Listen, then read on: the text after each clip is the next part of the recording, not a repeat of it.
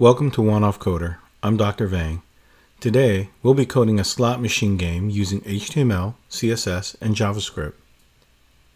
This slot machine game will mimic a casino slot machine where one has to pull the lever and get matching items on all three drums. However, in our simple little game, we will only rotate through two numbers to give us a better chance of winning. Each time the user clicks the lever button, the computer will generate three random numbers independently. If all three numbers match, a boing song will be made to indicate a win. Let's get to the code. Here, we are using VS Code to code our game. To the left, you can see the two files we will need to code our game. The boing MP3 file will be the sound effect played when all three numbers match. The index.html stores our HTML, CSS, and JavaScript code. The idea is to be minimalistic in our design of the game. The structure of the code resembles one of our other games, namely the guessing game. Look below for links to that game. Our HTML is very simple. We have the standard HTML, head, and body tags. Inside the head tag, we have metadata such as our title. We also store our CSS and JavaScript code in the head tag. Remember to always keep in mind the mental model of web programming. HTML codes our content, CSS codes the style, and JavaScript codes the behavior. The body is where the meat of our HTML elements live. We have an H1 tag to display our game title. Although not ideal, the button tag is what the user will press to get the computer to generate random numbers.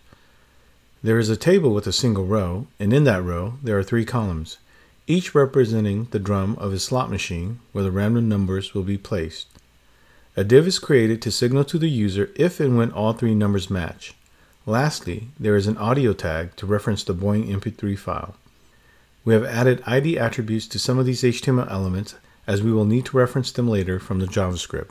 In the CSS, we specify for the font to be monospace for all elements. The body element's background color is set to light blue.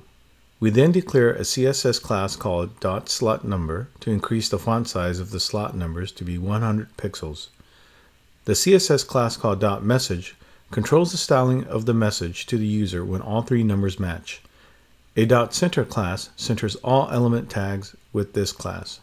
The .lever class places a nice little margin on top to keep the lever button away from the title. Lastly, we set the table with the .center class to be centered. Let's go over the JavaScript now. The function getRandomNumber simply generates a number between 1 and 2. The function getElement will use the document object to return an HTML element by ID. The spin function calls the methods necessary to generate random numbers and replaces the content of the corresponding HTML elements. If all three numbers randomly generated match, then we show a "you win" message and play a boing sound. Otherwise, we hide the message. We have a playBoing function which actually plays the boing sound. Lastly, we have two convenience methods to show or hide the message. We have a fully working slot machine game coded in HTML, CSS, and JavaScript. There are so many wonderful ways to improve this game.